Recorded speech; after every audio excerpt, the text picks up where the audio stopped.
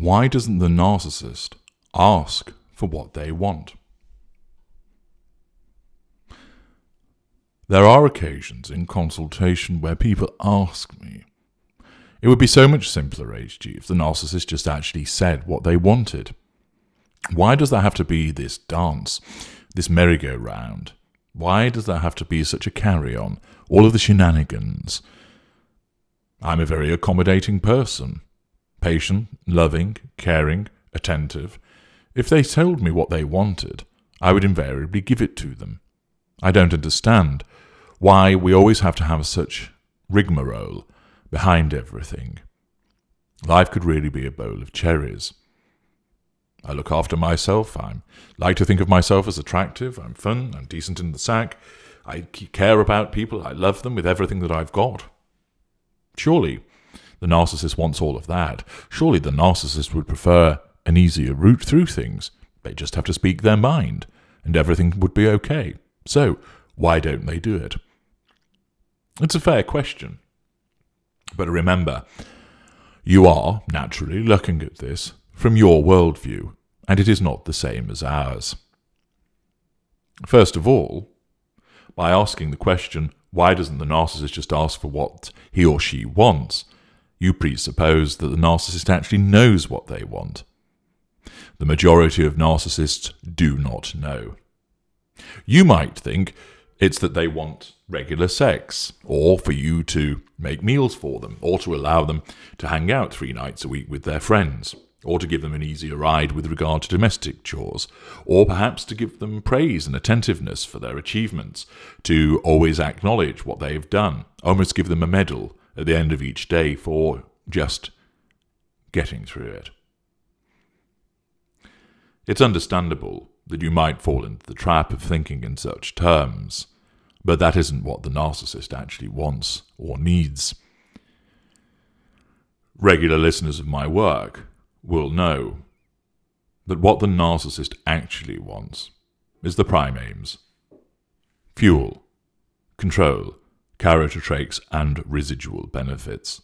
However, the vast majority of narcissists, being lesser and mid-range, don't know that these are the things that they want. Many will not even admit or recognize that they want attention. Yes, there'll be some individuals who say, yes, I like the attention. Yes, I like the spotlight shining on me. I like people to give me recognition for what I do. And of course, what they're really saying, although they don't know that, is, I like the positive fuel. I like to be the center of attention, because that is when I am receiving lashings of positive fuel from you, from them, from everybody. But they don't know this. They don't know that they need fuel. They don't realize that they must obey the first law of narcissism and have all appliances under control at all times, and if they are not, then they must be brought into control as quickly as possible. They don't realize that. They may well think, I just want you to get along with me. I just want you to stop making life so difficult. And you're left scratching your head thinking, but it's not me that makes life so difficult. It's you, Mr. Narcissist, that does. But of course, the narcissist, blinded by the way that his narcissism operates, won't let him see that he is the problem. Through his perspective, you are the problem. Even if you were to point out to that narcissist, you're the one that's trying to control me, lesser or mid-range, the narcissism will not allow the narcissist to see that that is the case, and indeed will project that you're the controlling one by trying to tell them to behave in such a way as to be less controlling. It's turned around and thrown back at you. The narcissist doesn't know that he or she wants those character traits to bolt onto the construct, to create that exoskeleton. The narcissist doesn't know that they require the residual benefits. Yes, they will appreciate the fact, perhaps, that you run the household, and of course, where it suits them for the assertion of control, they'll thank you for doing those things. But they don't realize that they require them almost in a transactional manner, that you are obligated to provide them irrespective of your thoughts and feelings on the matter, that you are somehow an indentured servant to the narcissist. So, for the narcissist to ask for what they actually want, they would need to know what it is that they want. And the vast majority of narcissists do not know. What then about the greaters and the ultra? We know what we want. We know we want those prime aims. So why don't we just ask for them? Well, the difficulty is, of course, is that if I was to say to somebody, I need and want your fuel, please give it to me, they'd respond by, what on earth are you talking about? And therefore, in those precise terms, it would be nonsensical to ask for them. Give me your character traits. What do you mean? However, you might think, well, couch it in a different way. Explain to that person. I require your admiration and your love. I require you to praise me, look up to me, adore me. Please ensure that you do it. Many people would say, willingly. I will provide you with all of that. You are worth loving. You are worth adoring. There are reasons to admire you. There are reasons to show my happiness towards you because you have created that. However, the difficulty is that an aware narcissist, the greater or the ultra, would never ever ask for that. Why? Because it is weakness to do so. It amounts to a transference of power. If the narcissist were to admit, these are the things that I need from you, Miss or Mr. Appliance, we are transferring power to that individual. We are placing in their hands a decision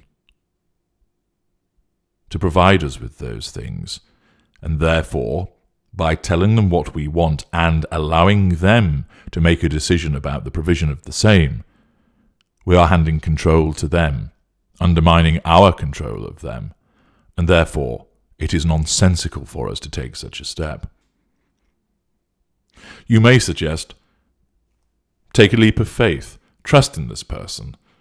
They're empathic, they'll do what they say. But the problem is that you do not. You end up challenging us in some way, because no matter what your good intentions are, you will always fail us. The fuel that you once provided in copious amounts is reduced, and of course, if you provide it in such huge amounts and continue to do so, we become bored of it and stale, and we blame you for it. You will invariably do things which threaten our control. Invariably, it is, of course, unwittingly done, but the threat is there nevertheless. The whole point is, it doesn't matter what your intent is, it is how we perceive it, and the actuality through our lens of what is going on that causes the problem for us. And therefore, even if, not that we would, ask you for what we wanted, as the greater or the ultra, you wouldn't be able to provide it to us all of the time, notwithstanding your most ardent endeavours, your best intentions. You would not be able to do it. Accordingly, the narcissist does not ask you for what he or she wants, because for the most part, the narcissist doesn't know themselves, and therefore can't ask for it. And where we do, we will not do so, because such an act is detrimental to our control of you, and we are not so stupid as to sacrifice our control of you in such a self-sabotaging way. Even if you might argue that if we did speak out, it would increase the chances of you complying and providing us with what we want, that is still not the guarantee that is required, and as the greater and the ultra, we know that if you fail us, then we can just shove you to one side, because there is always a replacement. That is what the greater and the ultra have by way of a significant advantage.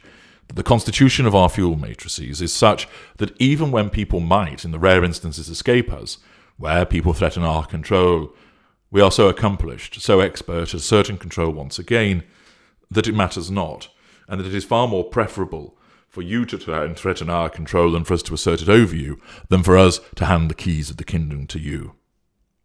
We do not trust. We do not trust you, and therefore for all that you might say, the way that we are created is not to trust you, and therefore we cannot ever say to you, this is what I need. Please provide it to me. To do so is weak, and we are not weak. We must not do that, for we give control to you.